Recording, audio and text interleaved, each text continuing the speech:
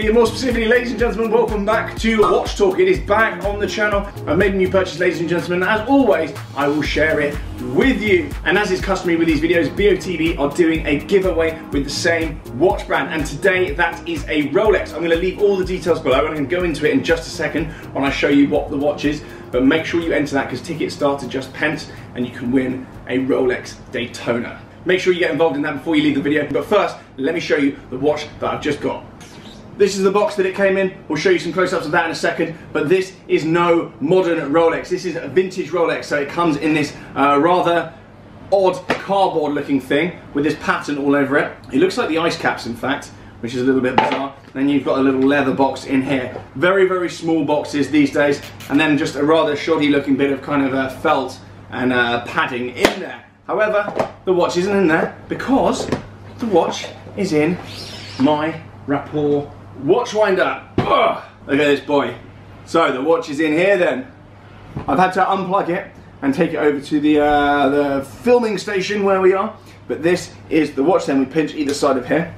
If you want any watch winders, watch boxes, watch pouches, or any watch accessories, make sure you hit the Rapport website below. That will have a code as well, and you get a discount. Make sure you hit that below there and check out what Rapport have to offer, because they are a UK brand and they're absolutely smashing it, and their stuff is top notch. I've got a number of Rapport bits. In my last Rolex collection video, actually, I brought my Rolexes out in a big Rapport presentation box. This has been on a winder to keep it moving, but you can actually select rotations per day, direction, and you start and stop it on there. There's a little LED display on there as well, so loads of different functions. But for now, we're going to take this off. Let's get her off, and we'll go through this watch. As I say, everything I mention, the details will be below. This one is actually made of walnut.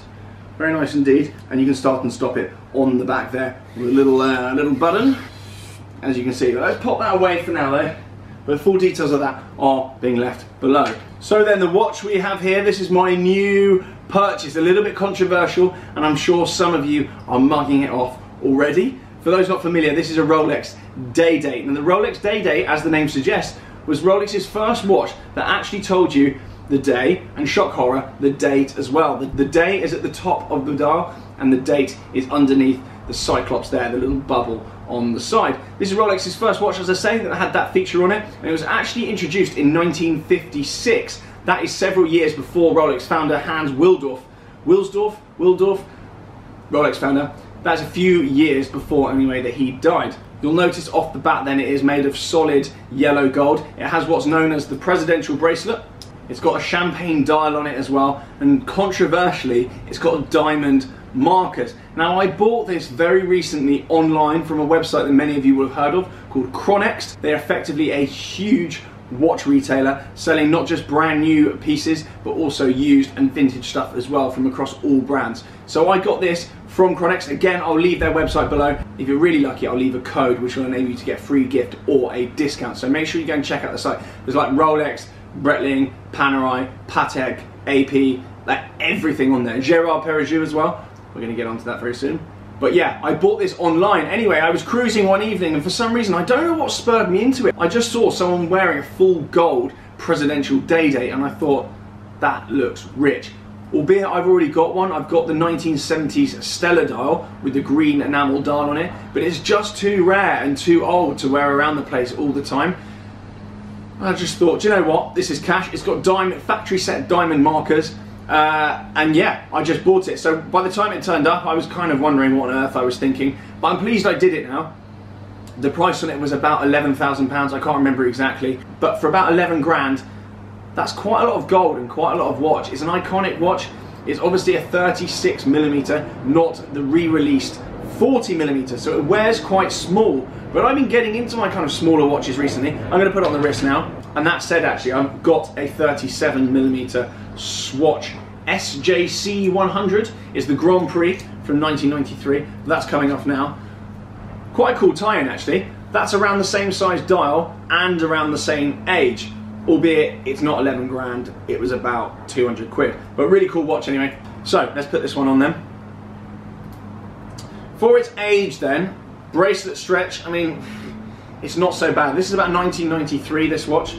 As you can see, there's a bit of bracelet stretch on there, but it's not so bad. It's nowhere near as bad as my 1970s stellar dial. That's pretty bad. It's literally like it's made out of bacon. I'm going to get that restored though at some point. I've been on to London Jewellery Repair, I think it's called. I saw him on YouTube a little while ago, and he's going to restore the bracelet. Anyway, on the wrist then, it sits very nicely. As I say, it's a 36mm dial, so it's kind of a smaller vintage vibe. Some women do wear these, but more and more, I think blokes are getting back into the kind of the retro, smaller dials. I think gone are the days of absolutely enormous watches, and it's quite interesting actually. Oh! Here's one I made earlier.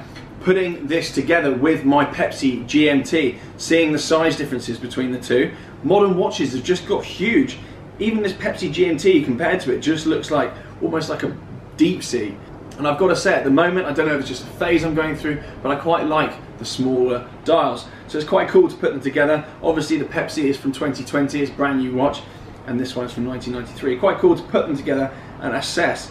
Value-wise then, if you think that the Pepsi is a stainless steel sports watch with just a GMT function, and the Daydate actually has a slight complication to it, albeit not a GMT, but it's full gold. The Daydate cost me about 11.5 grand, and the Pepsi GMT, they're actually going for about 14 grand. So if you think about it, value for money wise, Daydate just looks like such better value. Even the gold alone's worth thousands, probably a load these days. But yeah, quite cool to put those together. And I think it illustrates how the size differences between the two quite well. What I love about the Daydate though, it's iconic. It's a watch that really has stood the test of time. Rolex is still making the Daydate, albeit they've increased the dial to 40mm, but they are still making it to this day, and it's one of their best selling models. It's instantly recognisable with a presidential bracelet, which sometimes is a good thing, but sometimes can mean that you are stabbed. So you need to be a little bit careful of that. If you're in a nice place, then it is really, really cool to have kind of something iconic on the wrist. And the presidential bracelet was actually called presidential by, I think it was an American president many moons ago. Was seen wearing one all the time. I think that's the story. Please tell me if that's false in the comments. Get in the comments. You lot know more about watches than I do. But the Daydate over the years really has seen so many different variants. Rolex have made this with so many different dials. There's been wood dials, tiger dials, the enamel stellar dials, there's linen type dials, there's the onyx dial, lapis dial, there's loads of different dial variants on these. This is just the champagne one, which you can get with or without diamond markers. You can get Arabic numerals, you can get all sorts. It's really, really cool, and the amount of different variants of the Daydate is insane. So there are people that just collect Daydates alone, just as the standalone collection. I've now got two, but I'm thinking I may well try and get an onyx dial in the future. That's the all black dial. Looks so, so cool. You can of course get the date just as well in the same sizes. They look very similar, but of course they don't have the day at the top of the dial. Rolex also made, to add to the variants, different languages as well. So you can get day dates with Italian writing at the top, German writing at the top, Spanish writing at the top, which also is quite cool actually.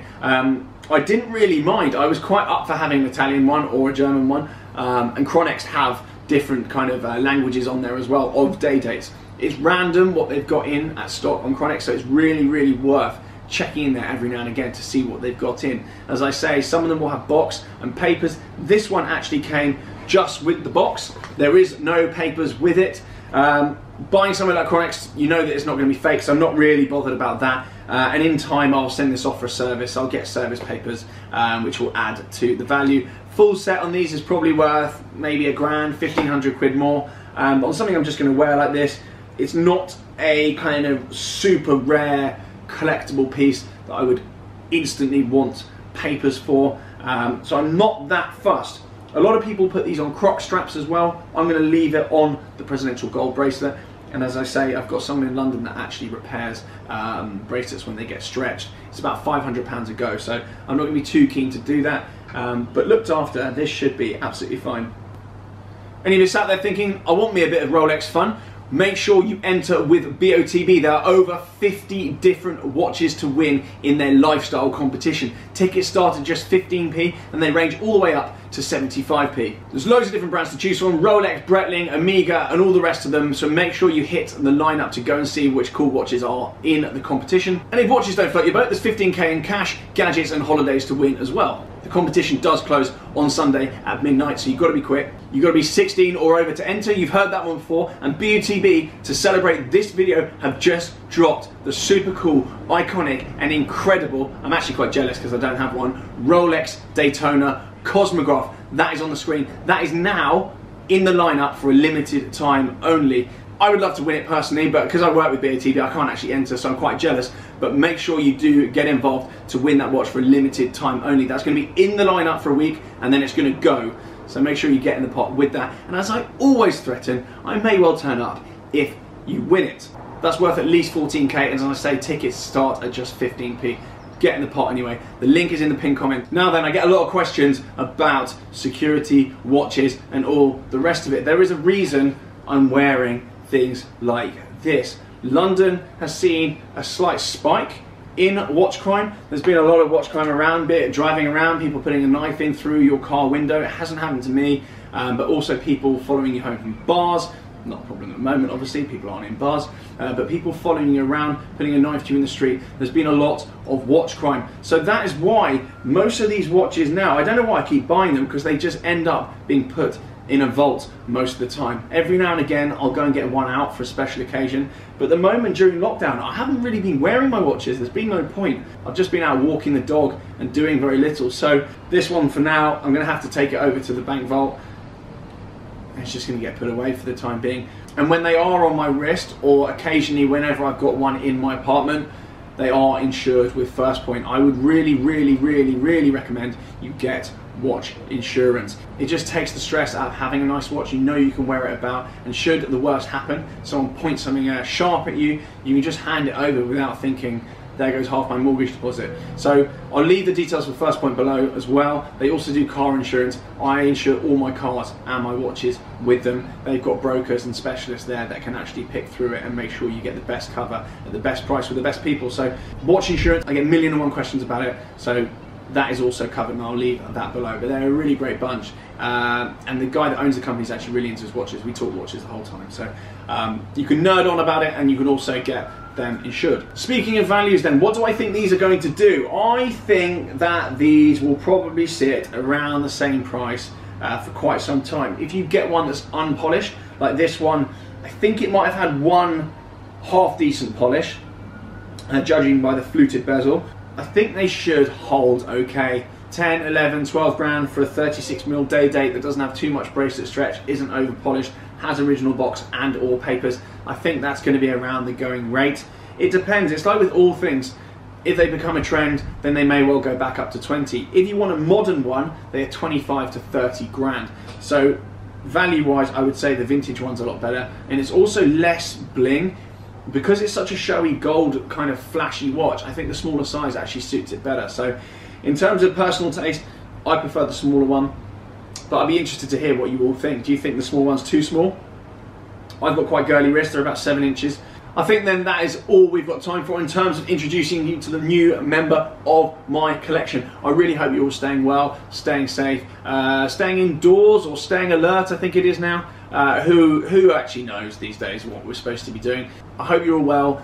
Anyway, I hope lockdown hasn't been too tough on you. I realise it's a really difficult time, and I hope you churning some of this nonsense has been of use. For now though, and Watch Talk, thank you so much for watching, and do let me know in the comments what you want to see on the channel next. I've made some new purchases recently, and I'm going to be sharing them with you regardless whether you like it or not. And if you think this is wide of the mark, wait till you see what I've been up to, because there are some new brands coming to the channel. Some of you have sussed it occasionally. You see little bits and bobs on my Instagram and on my YouTube videos. Some of you have sussed what's going on, but there are some pieces as well that you haven't seen. So I'm going to be introducing those to the channel very soon. Once again then, thank you very much for watching. Do subscribe, blah blah blah, and I'll see you all very soon. Ciao!